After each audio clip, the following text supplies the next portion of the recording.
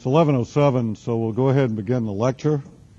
Because of the event that was held in here, we had to suspend the class, suspend the last lecture, talking about this new capital city that was to be constructed by Louis XIV, who would be the monarch in France under whom France would really emerge as the first consolidated modern nation.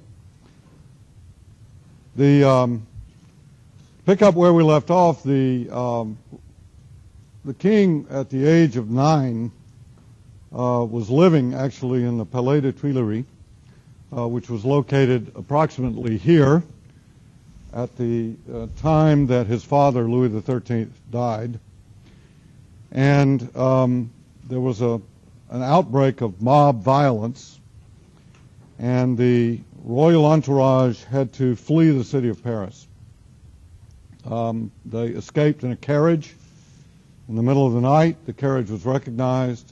The crowd threw rotten fruit at the carriage. One piece of fruit apparently hit his mother in the face, and something he never forgot. He swore that he would never set foot in Paris again, and as far as we know, he never did.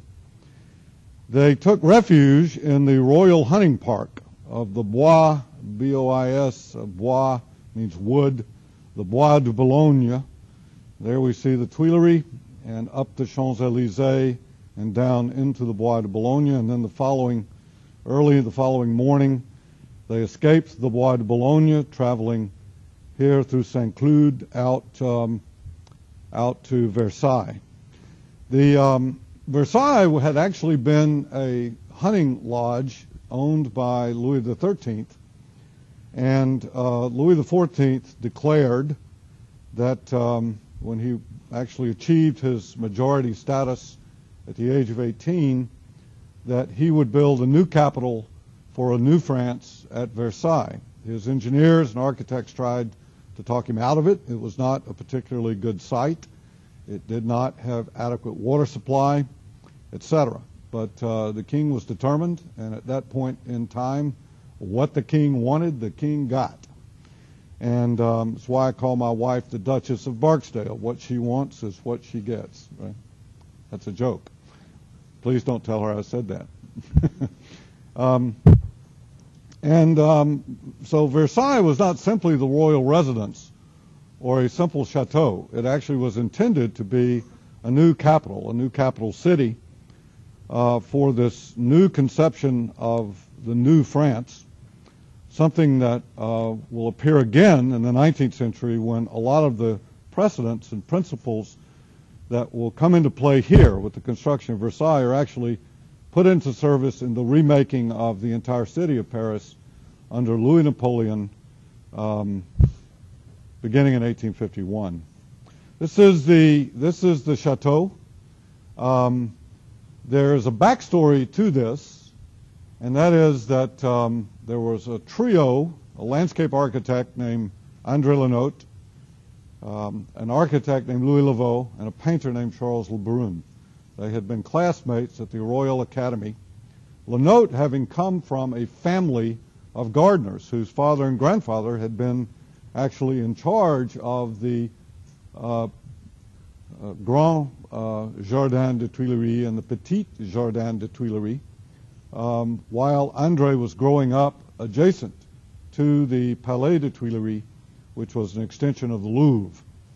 But he was the first such person to actually go to school. In other words, to get a full education in the arts, in painting, and so on and so forth. And it's interesting to me that his title became Jardinier du Roi, gardener to the king, but he was listed on the pay vouchers as chef d'architecte, the chief architect. So it was really Le Notre that was in charge of the whole operation. How did this come to be? The backstory is that Louis XIII's finance minister was a man named Nicolas Fouquet. Fouquet was a brilliant guy, very handsome, erudite, impeccable manners. Everybody loved him. Brilliant finance minister. And he decided to build himself a chateau, which is known as Vaux-le-Vicomte. This is not going to be on a test, so you don't have to worry about all the pronunciations and spellings and so forth. And he hired Notre, who then turned around and brought his two friends, Lavaux and Lebrun, into the picture and completed this great chateau. And at the opening of the sort of housewarming party that Fouquet held for the opening event of this great chateau, he invited the king and actually dedicated this event to the 16-year-old king. The opponents of Fouquet, who were many, seized on this opportunity to plant rumors in the young king's mind that Fouquet had actually been stealing from him, stealing from the royal treasury. How else, they said, would he be able to afford such grandeur, such a great place? And the king actually bit on the rumors and ultimately imprisoned Fouquet. Alexandre Dumas actually wrote a fictional novel sort of based perhaps on this event, loosely, which was known as The Man in the Iron Mask, although it was actually the king and his twin brother having been imprisoned. Fouquet was then imprisoned at the Bois de Vincennes on the eastern end of the city of Paris, and his wife, Madame Fouquet, was allowed to retain ownership of the property, or at least life tenancy on the estate, at which point, at her death, it then reverted to the crown, to royal property.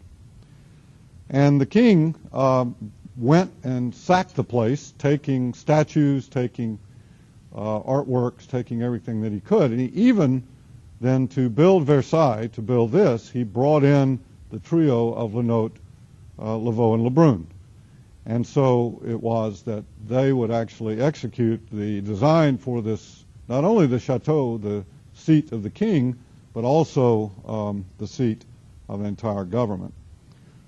This is what we see about 1668. This event occurred in 1661. The king, or 1659, the king achieved his majority in 1661 and began work on this. And the biggest problem was water supply, because it was sort of on a slight hill, and it's down. What we see off here in the distance was actually a kind of swamp. So they had to actually bring water in from quite a long distance away, and they did it by creating these kind of paddle wheel things in the river, like an Archimedean screw that would actually bring the water up to a holding tank, which could then get enough head pressure to distribute it to Versailles. This would become important because of the incredible Baroque spectacle of the number of fountains that existed eventually at Versailles, so that to this day, when they turn, it's now used as a public park, when they turn the fountains on Sunday afternoons in the summertime, there's a noticeable drop in the water pressure in everybody's faucets in the city of Paris. It's an extraordinary amount of water. What we see here is the embryonic chateau. What will happen eventually is that wings will be extended to the left and to the right, and this town, the service town, like we saw at Richelieu, actually would be built around here. We see three radiating avenues, again, A'' to an avenue, to a place, which were intended to connect Versailles to the major sort of public buildings. Now, at this time, when we use this term public, what we mean is something different than the way that we would use that term today. Today, when we say public, public transit, public park, the public, what we're talking about is everybody, right? What you would be talking about here in the 17th century would be those who had proximity to the royal court, those who were actually held some official position within the king's government. That was the definition of public. It's actually, there's an anomaly in this which still exists in an archaic form in England. What they call public schools is what we would call private schools. Follow me? You go to a public school means that it's what we would call a private school. So the sort of notion of Georgia Tech as a public school is something that is foreign at this point in time. You received an appointment from the king or from one of his ministers to study in any of these schools. The plan, as it was prepared under the direction of Andre Lenotre, consisted then of two major parts. The part on your right would be the part that was vegetal, and the part on the left would be the part that was mineral. And by that I mean that the left side was to be the service town for the activities, the maintenance of the new chateau, the new Capitol building, as well as the gardens and so on and so forth. And there must have been legions of people associated with this because it is absolutely huge. The king, of course, was located in the revamped, that was his bedroom right there, in the revamped chateau, the pasteboard chateau of his father. And water was brought in and eventually into a large sort of basin here, and then through these Archimedean screws pumped up into holding tanks that could run these fountains. The precedent clearly, if we go back and look at this, think about these two buildings that we see here, the chateau in the central location, and then these avenues here that focus on this point that we see here perspectively. The precedent clearly was Piazza del Popolo. And here we see it with Rinaldi's twin churches at the northern entrance down the Corso in Rome, with the Via di Ripetta on the right and the Via Babuino on the left. And the second precedent, the obelisk in the center, and the second precedent, obviously with this equestrian statue of Louis XIV, was the Campidoglio and the statue of Marcus Aurelius. I want you to notice the fact, look at the position of the feet and look at the position of the arm, and then notice the same thing here. You see the direct, almost copying of this monument here in the Campidoglio, but now it has been placed at the intersection of these three avenues in the same position that the obelisk would have been in the Piazza del Popolo. Now, the interesting thing, it's a sidebar, but the interesting thing about the fact that his feet are hanging like that is that the Romans did not have stirrups. That sounds odd. They seem to have had just about everything else except electricity and the internal combustion engine. But they did not have soap, and they did not have stirrups. That gave the Huns and the Mongols, when they came out of Central Asia, they used stirrups. And if you had stirrups, it was a huge technological advantage because it meant what? You could stand up in the saddle and shoot an arrow, right? Whereas the Romans couldn't do that.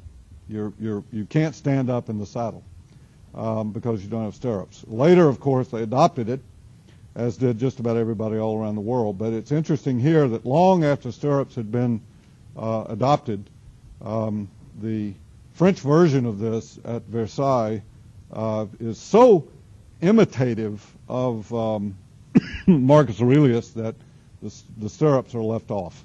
There we see it then looking down the central avenue, which was headed back toward Paris, and then on the right and on the left, flanked by these two buildings that we see here. Now, here we have what? Churches. Who's the patron? A pope. Patron here is the king. What are these two buildings? Churches? No, they're stables. These were for the royal horse guard. And so he's actually taking, this goes to Matt. Matt, back in the back. You had a question about, you used the term superficial, which kind of threw me a little bit because I couldn't figure it out. What you're seeing is a kind of transformative action where the plan, the idea, and the precedent is adopted, but what you're doing is sort of altering it and substituting other things. So we don't have churches here. We actually have stables, right? And where the obelisk would have been in Piazza del Popolo, we now have a statue of the king. The king becomes, at this point, the embodiment of the nation in a very real sense. On the vegetal side, we have a series of gardens which are bounded by streets with fountains at every intersection that we see here. Each garden then can be different. So 13 can be different from 14, or they can be the same, because you never see it. And you never see it because of this grande allée of trees that we see along here with this thick pochette, this very thick hedge, this mass of vegetation, which blocks the interior world at number 2 or number 14 or number 9 from its perimeter. I think this is significant for the history of cities. I think we see the same thing. The precedent for this was actually the mineral component that Jacques Le Mercier had implemented at Richelieu for Cardinal Armand de Plessis de Richelieu, and the town. The uniform facades where you enter into the doors, one is a gas station, one is a garden, one is something else, right? A basketball court, something. And the same thing is operating here. Now, this creates a kind of meta frame, a kind of large frame where whatever is positioned here, here, here, and there because of this perspectival construction and because of the hierarchy of widths of these street-like spaces, these allées, you have this sort of larger structure so that the king is now in dialogue with this fountain here, and this fountain is in dialogue with that fountain there.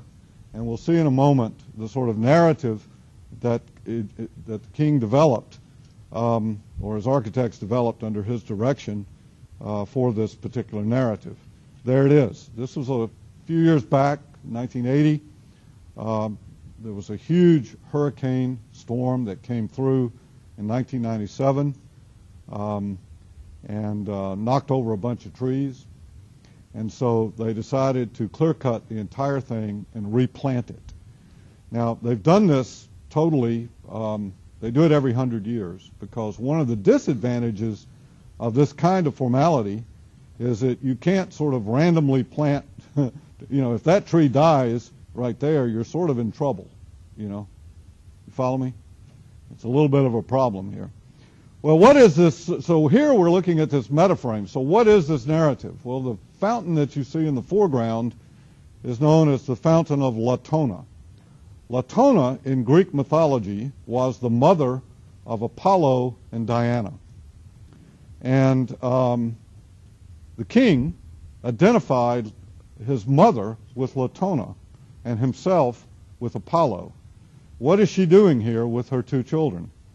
The story was that it's a myth of origin, and it's the myth of origin of frogs and turtles, that Latona was walking through the woods one day when she stopped to her children. Apollo and Diana were thirsty, and she stopped at a pool, at a pond, a spring, to give them a drink of water when they were set upon by robbers, thieves.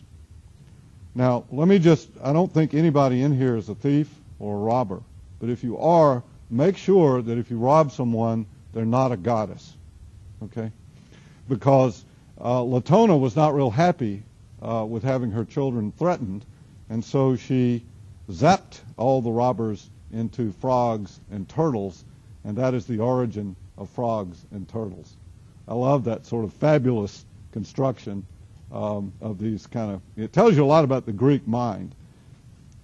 I'll step out here for a minute because this really is a sidebar. I've always been struck by the fact, those of us in here who are at least culturally descended from the Abrahamic religions, right, and that's Judaism, Christianity, and Islam, okay, all trace descendancy from Abraham. We're accustomed to the Decalogue. We're accustomed to a God who says, you shall do this, you shall not do that. On Tuesday, you shall eat this, and you shall not carry that backpack this way, or something. All right? I mean, read Leviticus, right? It's just read Deuteronomy. I mean, it's incredible, the degree. And we know the 10 pretty well. Thou shalt not kill, commit adultery, etc. Right? What about the Greek and Roman gods? What did they tell them to do? Nothing. Absolutely nothing. They were sort of on their own. In fact, the Greek and Roman gods weren't very nice. They would come down and zap you into a turtle. Or, if they saw somebody they liked, they'd say, and they'll appear in their bedroom. Look at Mars and the mother of Romulus and Remus. And I guess they believed it. We were sort of like toys, right? Like if you read the Iliad, the gods are sort of taking sides, right? And they're sort of out like ghosts in the battlefield guiding the spears and so on and so forth.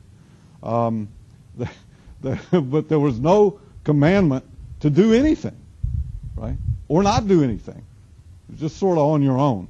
I've always been struck by that, and I don't know that it has anything to do with this course, but I thought I would mention it because I think it's worth thinking about. Nothing else. It's worth thinking about. Well, Latona, in this myth of origin, originally faced the palace in the king's bedroom. But eventually, she was turned around and the fountain was reconstructed when this fountain was built, because this is the mature Apollo raising out of the water on his 4-horse chariot. So here the young Apollo is in with his mother, who had protected him during the riots when he was 9 years old, as they escaped the Tuileries into the Bois de Boulogne. Now is the mature Apollo, and he wants his mother to see what he has created and what he has done. The most outrageous piece of all of this, and it is very outrageous in terms of capital expenditure, it's just mind-boggling. But one of the most outrageous things, which does have something to do with this course, and which we will come to later, is this piece of grass that we see in the center. This is called the tapis vert, green carpet. Why do you suspect that would be so outrageous? Anybody? Take a guess. Wild guess. Huh? Well, all of our grass has been imported, so yeah, it's pretty impressive when you think about the amount of lawn grass we have in the United States, all of which is imported from somewhere, even Kentucky bluegrass, native to China, right? But what is really outrageous about this is they did not have mechanical mowing. The lawnmower was not invented until 1849. So what does that mean? Scissors. That's why they had to have a service town. There's probably a whole section of that town with people who had nothing but scissors. Right? They had a trade union with people who cut grass, I guess. I don't know. That's what it looks like after the trees have been removed. So I wanted you to see it, how it was intended to be viewed. And at some point when you're my age, you can go back and it will be back like that, okay, of these great chestnut trees. Now inside these, which are called bosquets, here, inside here, you will see these various gardens. There's the great tapis vert with the mature Apollo looking back toward the palace. And the reason that this becomes significant, I think, in the history of cities is that what it means is that this interior, even programmatically, can be different from this one. You can actually have a theater here, and you can have something else over here. In fact, you could even have two plays going on in two different theaters at the same time, if you wanted to. Because it does not, because of this sort of thick wall, this kind of facade of vegetation that we see here, that's where we're looking. This right here is this right here. This corner that you see right there is this corner that you see right here, and this fountain that you see right here is this fountain that you see right here. This is the Neptune Basin. And so on the cross-axis, or on the main axis that we see here, it means that you can have a variety of different things occurring in the interior of what amounts to a block, like an urban block, programmatically, while maintaining the large meta frame and the language of that meta frame, like so. Now, why is this important? Well, I think we will see that it's very similar to Le Mercier. It's the same idea, but here it's done with vegetation rather than with buildings. And so, how many of the architects in here have taken architectural theory? 1, 2, 3, 4. Not very many. Did you read Loger yet? The French theorist. of the 18th century? Well, he writes in there, and you should look for this, he writes that a city would be best if it was designed like a forest. Now, in the 1920s, people interpreted that as a forest like the north end of Piedmont Park, the Nantahala Forest or something, right?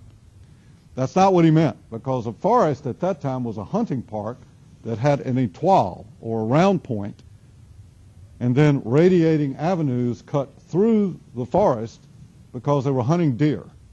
And so they would gather in the round point, and then the deer would come out in the morning to feed on the grass that would grow at the edge of the wood, and then they could take off on horseback, arrows, they had stirrups, arrows, and they could shoot the deer. And that's what Laugier is talking about, right? And that will come into play in a big way in the 19th century. And the precedent for that, I think, is this garden at Versailles. But it's not just the collection of gardens that we see. It's also the fact that there's a whole town that's designed exactly the same way. So here, the young Apollo, with his mother Latona, is in communication with the major Apollo, right, the grown Apollo. And A and D programmatically can vary and have nothing to do with either one of them. Right? You follow me? Is that clear to everybody? Let me see who that. This is a very important point. Who does not get this? Did I not explain that properly? Any questions about that? You see how this works? You've got this large frame, and then you have this thick sort of mass of this wall, this facade of vegetation, and that allows A and B to be in communication and have a master narrative, while C and D have something else. You could put a basketball court at D, and it wouldn't change the two red dots. You follow me? It's very significant. So if we look then all the way up to the eve of the Revolution by his, actually his great-grandson, Louis XVI, we will see, in fact, that the garden and the town architecturally are almost the same. So on the right over here, what I was describing as this mineral component with all of these plazas and so forth are now all connected because it was planned, all connected up in a way very similar to this. That's a block. That's a block. This is a block. Does that mean something is beeping? Oh, that's her phone. How do you answer this? Can you answer it and tell her we have her phone?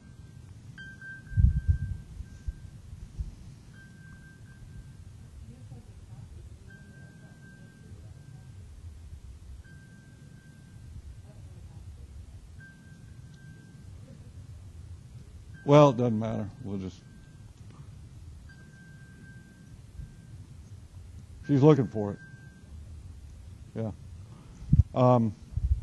So what we have then is something in which the entire landscape, to use the modern term for this, is all architecturally kind of one thing, some of which are built up out of buildings, some of which is built up out of vegetation. And the hinge between these two material conditions, was that your phone? Yeah, it's right here. Why don't you come down this way? Come around this way.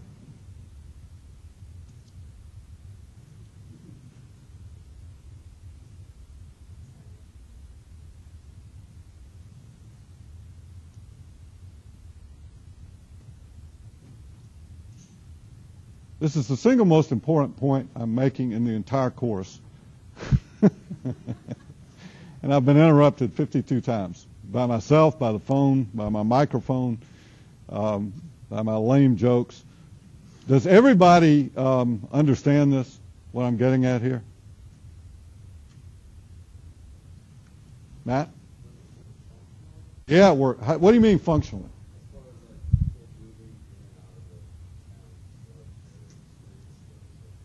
Yeah.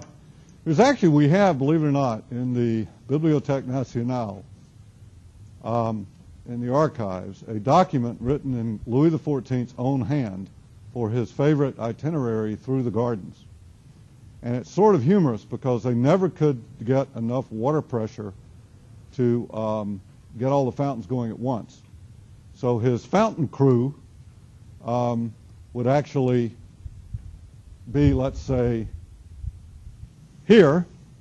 And so he would start out on his carriage and he would come down here and they would get this fountain going. They had these things like bicycles, right, that would, these chains, and it would pump the water.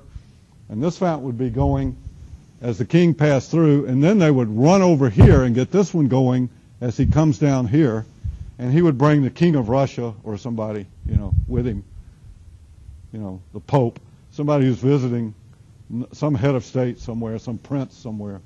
And but all of the theaters, all the plays, for example, of Moliere, are performed first in these. That's where they are. There are no indoor theaters at this point.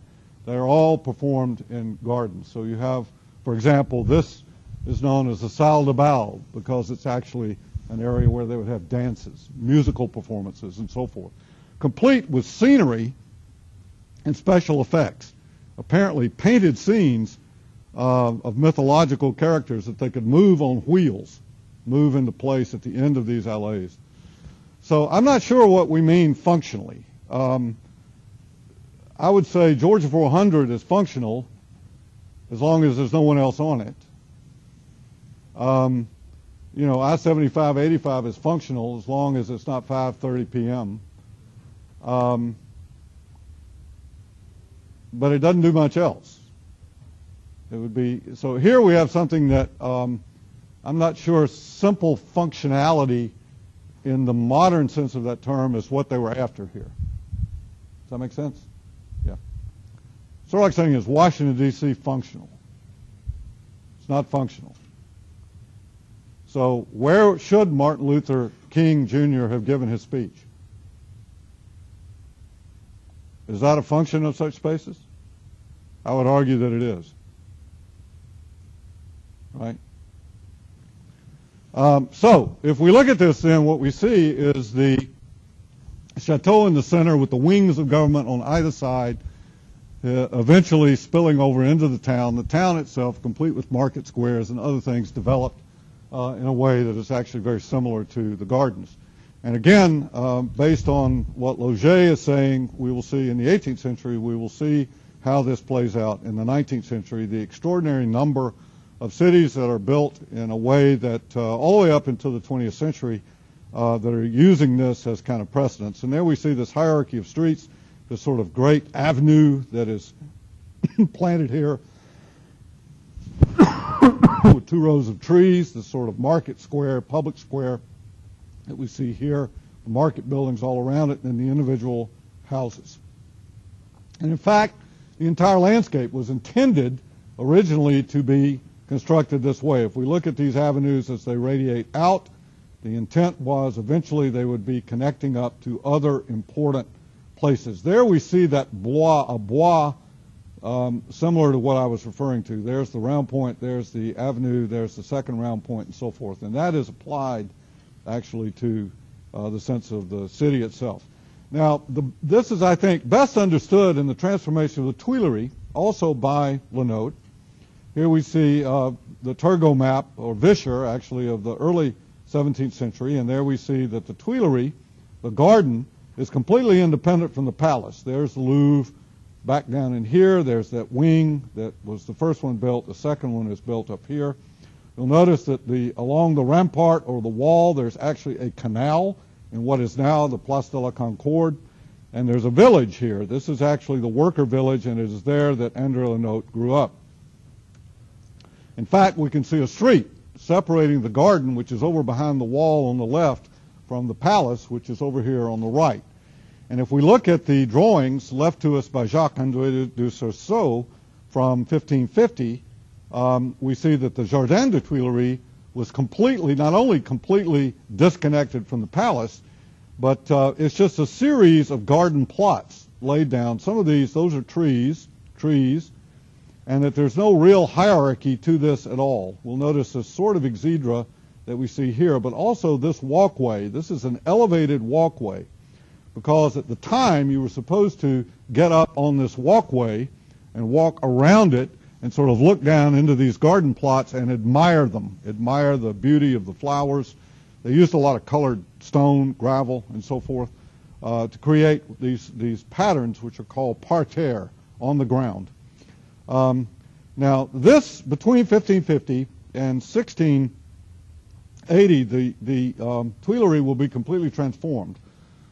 This is actually the plan then that was done by Notre while he is working on Versailles. He is the gardener to the king, and that street that we see here has been completely removed.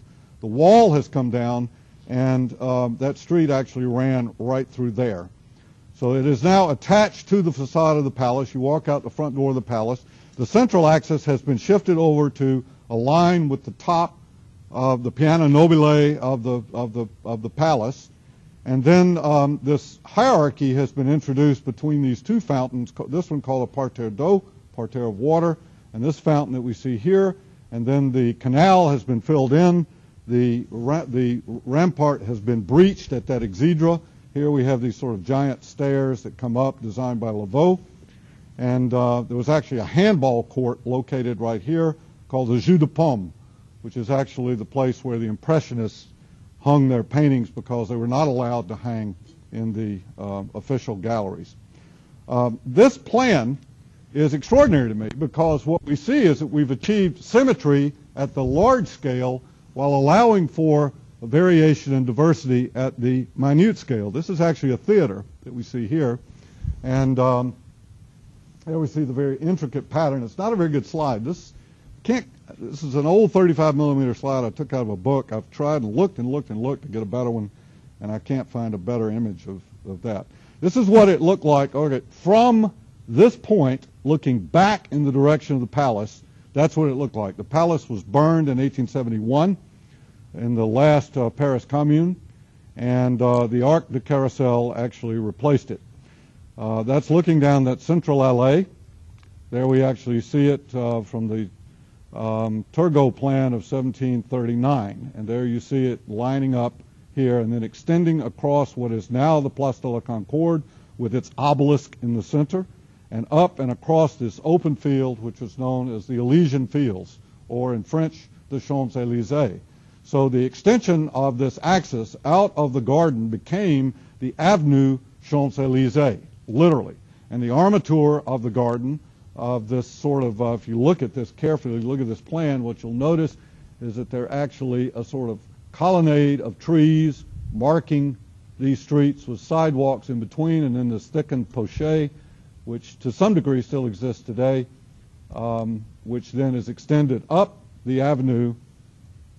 There we see the drawing by Israel Silvestre, which was done in 1680, which shows, again, a theater space here. There's that thick hedge. There are the trees forming these kind of sidewalks, and then the large streets or carriageways. That's the site of the Place de la Concorde, and that is the site of the Arc de Triomphe up here at the ridge line. So it was extended all the way to the horizon. There's another view of it up to the horizon, and that is the same view that we see here today. Now, there's a long and complicated history that comes into play with the erection of the obelisk and the construction of the arc and so forth, and I will put something I wrote on this in the folder for you to read when we get to the 19th century city of Paris. This is a 1980 zoning map of the city, and it's interesting what this zoning map is showing. There's Place Vendôme. Here is the Palais Royal built by Richelieu. Here is the wing of the Tuileries, of the wing of the Louvre coming up here, finally completed by Napoleon I. A major street which we will encounter later in the course called the Rue de Rivoli, and then the extension of this axis directly up the Avenue des Champs-Élysées across Place de la Concorde with its obligatory obelisk, a gift from the government of Egypt to the July monarchy of 1836, I believe. Now, I want to mention, landscape architect that I am, something about this vegetation, because I think today I was giving a lecture once at the University of Georgia over here to the landscape architects over there, and this young woman, this is 15 years ago, raised her hand, and she, very erstwhile in the back, and she said, "What gives you the right to prune a tree like that?" There's even a term now in the landscape world when you see people cutting back crepe myrtles like they do, pollarding them, called crepe murder, right? This is a moral statement. So I have no idea what gives me the right to do that, except that I can. What gives me the right, to eat an ear of corn, right? What gives me the right to take the intestines of a cat and make guitar strings? I mean, chop down a tree and make, well, it's a moral statement. Now, part of that is because the way we use the word nature is very different from the way they would have used the word nature. So let me pause for a moment and talk a little bit about nature. When I say nature, we're going to bring nature into the city. What comes to mind? Trees. Okay. When the rats brought the bubonic plague into Siena, were they bringing nature into the city? Right? They were. Were they not? Is that not natural? Is the plague not natural? What gives us the right to eliminate the life of a bacterium?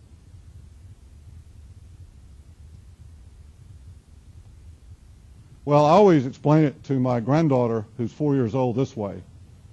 I do not go out in my backyard searching for ants and roaches or spiders, right? If they're out there, I'll leave them alone. But if they come in my house, they're dead, right? And so I think that's sort of the answer of what gives us the right to kill a bacterium.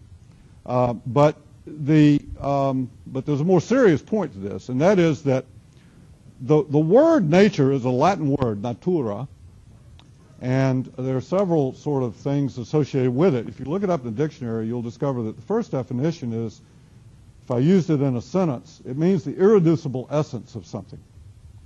So if I said, what is the nature of the problem, that is how it would have been used. And the Greek term for this, as using Aristotle as an example, would have been physis. Physis. There was physis and metaphysics. And physis was the physical, physics, and the metaphysics was that which traveled alongside of it, or in front of it, or beside it, which was the thing thought, right? And thoughts were real in the same way that that the physical material world that has space and occupy. I see it, I touch it, I feel it, I hear it, I smell it through the senses. This aesthetic experience of this, right? As opposed to something like justice, which is a little more, it's a real thing, but it is a little more ephemeral, a little more difficult to define, particularly materially. The term nature actually meant at this point in time, what is the nature of the plant? What is its essence? Whereas today we would just say it's anything that's not artificial. I just despise this sloppiness, and I'm going into this sort of lengthy sidebar because I cannot tell you the number of times I've seen architects say, I want to bring nature in the city, and I will always say, well, my dog poops down in the park. Is that actually nature in the city? Well, the answer is yes, but it's not a very good nature because that's going to have E. coli bacteria, and that's going to go into the storm drain that's going to sit down in there with all those oak leaves in the bottom of that thing because the city doesn't clean it out, and it's going to get anaerobic, and then when it rains, it's going to flush all that anaerobic bacteria into Peachtree Creek, which means somebody down at West Point, Georgia is ultimately going to have to drink that stuff. All right? So, what we're looking at here is the process of pruning back grapevines. And this practice comes from that. It's an old horticultural practice. And the result is that in the spring, where the cut has been made, adventitious growth comes out at the point of the cut. That's actually what we're seeing here. And then that, because you can control it in a particular way, these are chestnut trees actually, you can do this with it, which means that you can use it architecturally in certain ways. This, for example, this kind of colonnade of trees, which then works perspectively toward whatever that is, assuming that's at the end of that alley, which is fairly significant, I suppose. And this was certainly put into service over a long period of time, and I think it's quite beautiful. And I will also mention for the architects in here, there's nobody in the United States that knows how to do this. Almost no one. You might find somebody at Winter Gardens or something, but don't expect, you know, the Atlanta Public Parks maintenance crew to know how to do this. And if you watch them do it in France, what you realize there's even special equipment that they use to do this with, and that there are whole families and generations of people who have been doing this. Now, what they cannot do in France very well is grow grass, whereas we can grow grass out the wazoo here. You have these guys in, you know, uniforms that come out. They look like Ghostbusters. You know, they have this stuff, backpacks on and mask and everything, and trucks pull up and they have all this sod rolled up. About 2 days, you've got something that looks like Augusta National Golf Course somewhere out here in suburban Atlanta. Ba-boom. The French couldn't do that if their lives depended on it, and we can't do this. So just keep that in mind materially, because you can never design something that someone doesn't know how to do. All right. Now the significance is that what this means is that the carotene pigments, these are actually Tilia cordata, little leaf linden, and when the new growth comes out, the new growth carries with it carotene pigments before the leaves come out. The maple trees have a lot of this in it, for example, and that's why some of them turn red in the fall when the tree stops producing chlorophyll, which acts as a mask over the top of the carotenes. It reflects light in the green spectrum, and then when it declines, it reflects light in the red spectrum. So for the French in the 17th century, this was working with nature, because they were, in fact, sort of revealing the nature of the material. Architecturally, it becomes significant because it means that you can create, as we see here in the Tuileries today, or in the 80s, you can see that there's an interior room here, and then here we have that kind of sidewalk we were looking at the plan with the main axis extension that becomes the Champs-Élysées over here on the right through the trees. These old men, my age, out there playing boule, bocce. Now, if we go to the Tuileries, not the Tuileries, to the Jardin de Luxembourg, built by the wife of Henry IV, eventually put into public service. It's a public park now. And the building, you're looking here at Soufflot's Pantheon, that's Sainte-Geneviève, and there's a statue of Pan because the building is known as the Pantheon. This is the model for the United States Capitol, by the way. And you see these chestnut trees that have been pruned back and pollarded in that way, and then if we walk outside the garden, what we see is that the buildings, the apartment buildings, are doing the same thing, reinforcing that same geometry. So the axis of the Pantheon here is extended down what is in fact the old Roman decumanus and into the garden itself. And again, it changes at the edge of the park from the vegetal to the mineral component. See that? And that is what will allow Paris. Here we see the Place de la Concorde. Just to orient you, here is the Louvre. There is Place Dauphine. Really, all of this really begins here. Here's the Louvre, the extension. The Tuileries came across here. This is actually then the extension. That's Lenotre's overall scheme, which is extended across the Place de la Concorde with the obelisk, and then up the Champs-Élysées to the Arc de Triomphe. And there we have the round point, or the étoile, the star, with these avenues that are radiating out from it, including the Avenue Foch, which was originally built in 1855 by Baron Georges Eugène Haussmann and Louis Napoleon, the Emperor Napoleon III. And there you actually see a perspectival view of that. This becomes significant, I think, in a number of ways because, talk about superficiality, this was the site of the guillotine during the Revolution, right here. And there's no mention, no memorial of that, nothing, to the 2,000 people who lost their heads there. We are out of time, and so that's okay, because let me tell you before you start packing up. We are now exactly one lecture behind, which is okay, because I was supposed to go to Berkeley, California on November the 2nd, and I've decided not to go. So I'm going to revise the syllabus, and we will pick up then planned cities in the Islamic world, which are coming at the same time, at exactly the same time period as this transformation that we see in France between 1550 and 1680. So we want to not leave the cities in the Islamic world in this kind of medieval condition. I want to advance it forward and take a look then at planned cities and the sort of comparison that we can make to these moves that are being made here in France. Okay? I will revise the syllabus, so if you have downloaded and printed the current syllabus that's in there, you will need to do it again, but give me until Wednesday to make that adjustment. Okay? Okay. If you haven't picked up your test, we have it here.